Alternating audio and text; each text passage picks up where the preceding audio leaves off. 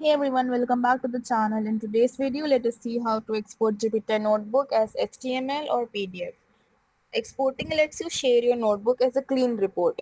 There is no need for the recipient to run code. It is perfect for presentations, documentation or submissions. So let's get started. So the first option is exporting from Jupyter Notebook, that is using the GUI method. So first we need to launch Jupyter Notebook from Anaconda prompt. We need to open the Anaconda prompt and then we need to write in Jupyter Notebook.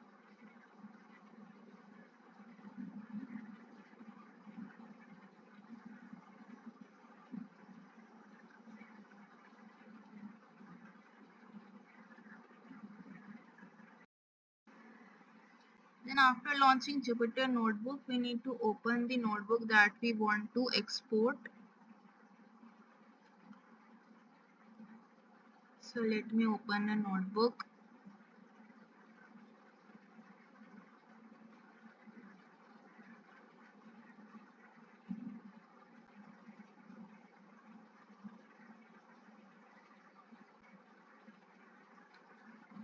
Then what we need to do is, we need to go to File.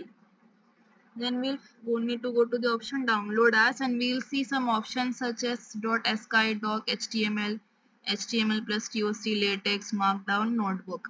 So if we want to save it as HTML, then we need to click on HTML.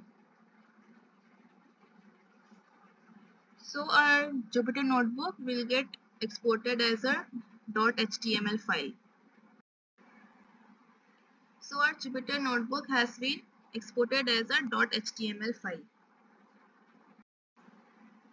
So the next method of exporting is using the terminal command or the Anaconda prompt. So first we need to change the directory and we need to navigate to the folder in which our .ipynb file is present.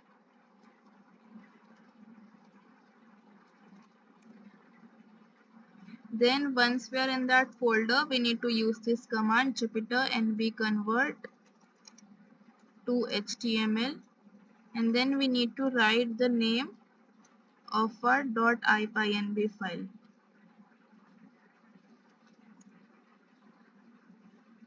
So this will generate a file called data visualization.html in the same directory in which the .ipynb file was present.